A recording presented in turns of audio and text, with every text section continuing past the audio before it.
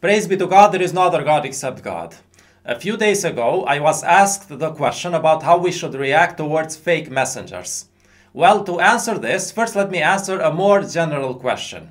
The more general question is how to react towards any messenger claimants, true or fake. This question needs an answer because when someone comes with a messengership claim in the beginning, you still don't know whether he is a true messenger or a fake messenger.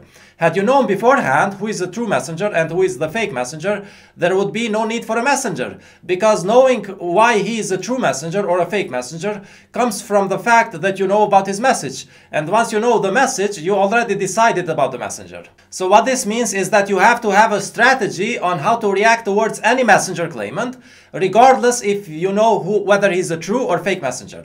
Well, first of all, if he's a true messenger, then you should not reject him, of course. And if he is a fake messenger, then you should again not reject him for other reasons. And here is how it is possible to do that. So at the moment, when someone claims to be a messenger, you do not reject him, but you wait until he or she asks you to do something. And when he asks you to do something, you ask for proof about that. So you never ask for proof about someone's messengership in any case. Only the disbelievers do that according to verses 13:7, 20, 133, 10, 20, and 13:27 and 29:50. If you check these verses, you will see that they clearly state that those who disbelieve are the ones who will ask a messenger claimant about proof for his messengership. There are no cases in the Quran where the believers will ask a messenger claimant for proof about his messengership, regardless if he is a true or a fake messenger. So we never ask for proof about someone's potential messengership, never. But we wait until he asks us to do something, then we ask him for proof about that thing. So as long as the messenger claimant is not asking you to do something, you do not ask for proof. But once he asks you to do something, you ask for proof about that specific thing. And this is why I never ask people to do anything, because I do not bring new proofs. I only demand you to do two things, which is the contact prayers and the obligatory charity. And that's because those are already in existence and demanded in the Quran. If I ask you to do something else, then I would have to provide proof about that. Of course, in some cases it might seem like I'm asking you to do something, but if you analyze it carefully, it was always as a response to something which you asked me before. For example, someone once asked me whether I would be willing to debate a certain famous person. I told him, reserve the venue and invite the person. Now, he cannot tell me then that I am asking him to do something, because it was he who came up with the idea first. So my asking was a response to his asking, which means that I do not need to bring proof about that, or in things where we already agree about something. If we agree about something beforehand, and then I ask you to do something within that project, of course, I don't need to bring proof about that, because you already agreed to be within that project. Or in cases where I become aware that you want to do something anyway, I might ask you to do something. So anyway, regardless if the person is a true messenger or a fake messenger, we never ask for proof from him. But we wait until he asks us to do something, then we ask for proof about that specific thing. If he does not ask us to do something, then let him claim whatever he wants. It's not going to affect us. If he is fake, he will go to hell, and if he is true, he will go to heaven. But as long as he does not ask us to do anything, it has no positive or negative effect on us. You can just ignore him or her, and that's it. There's no need for a response because there is no demand for an action. So this is the general approach without even knowing who is a true messenger and who is a fake messenger. But here is an even better approach.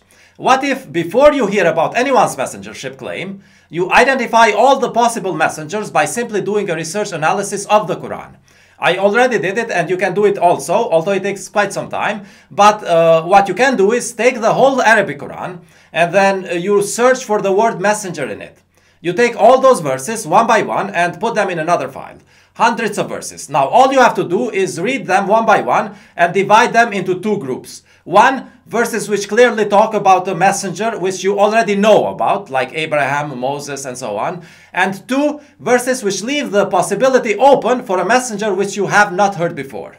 Then you delete or disregard the verses of the first group because they are messengers of the past, and you are left only with the verses which leave the possibility open that they might be talking about a messenger about whom you did not hear before, a current or future messenger.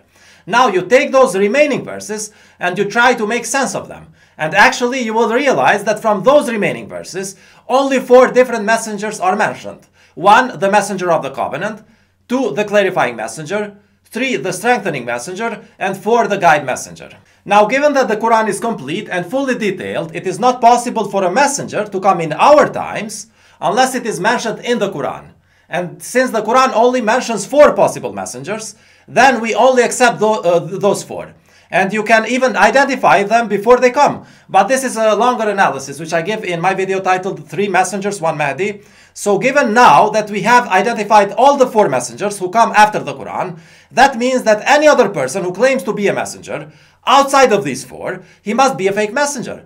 So in this way, we can know for sure that anyone who claims to be a messenger today is a fake messenger, unless he is one of the 4 which God identified for us. So today it is much easier to know who is a fake messenger compared to the past. But now finally the question comes. How should we react towards the fake messengers, knowing for sure that they are fake messengers? Well, if you went to him or her and wanted to talk to him or debate him, then it is your own fault. You are asking for trouble yourself. I cannot help you with that. You just got enticed by the devil. That's it. So if you approached him or her, then it was your mistake.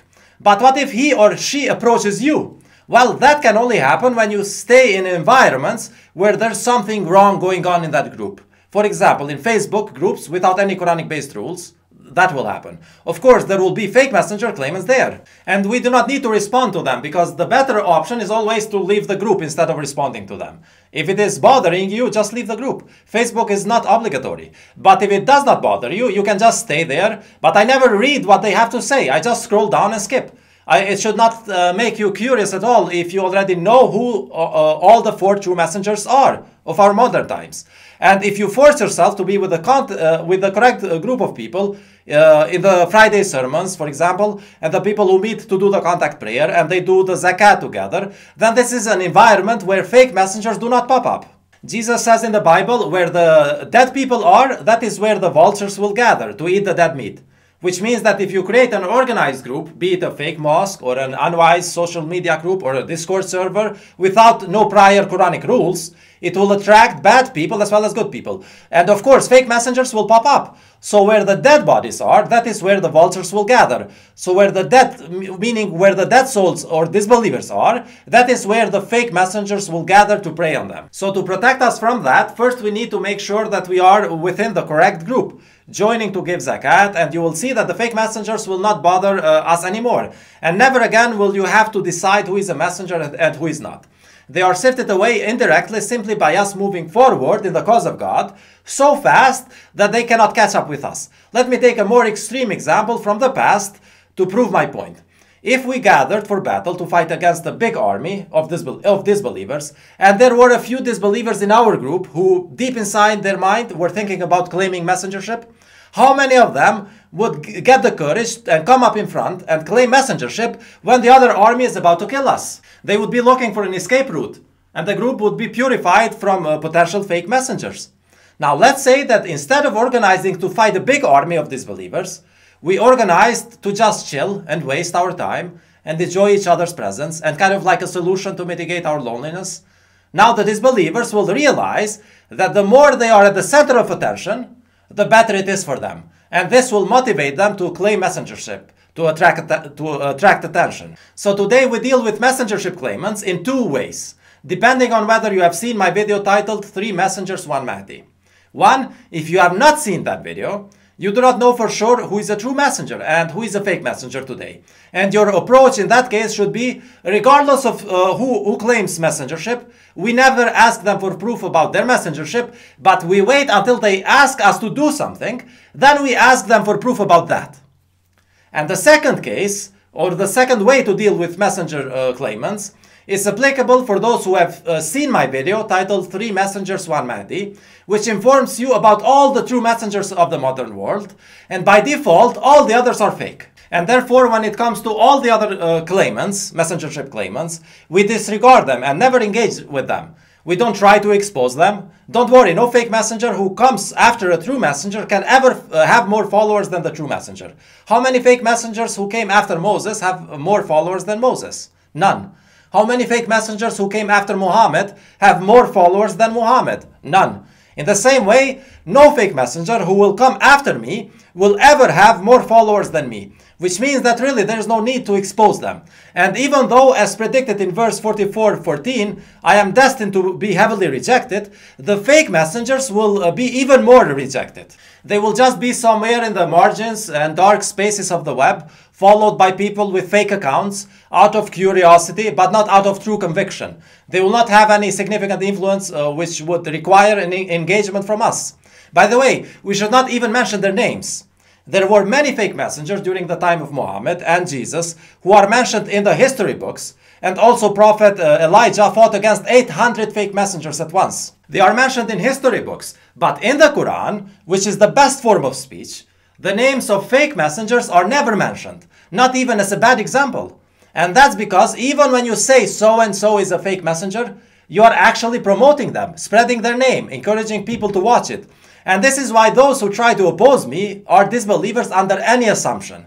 If I am a true messenger, they are disbelievers for opposing me. And if I'm a fake messenger, they are disbelievers for mentioning me. You know, they will take small portions from a larger text where I might have said something. They take it out of context and then they spread it. This is what Alban Fejza said. Look how bad he is. Are they my slaves or what? Mentioning me in places where I wouldn't be able to reach. So more importantly, let's just focus on worshiping God and helping each other in the cause of God and keeping the harmony and peace among us and forgiving one another when we make mistakes and motivating each other for righteous deeds, and God willing, things will be fine.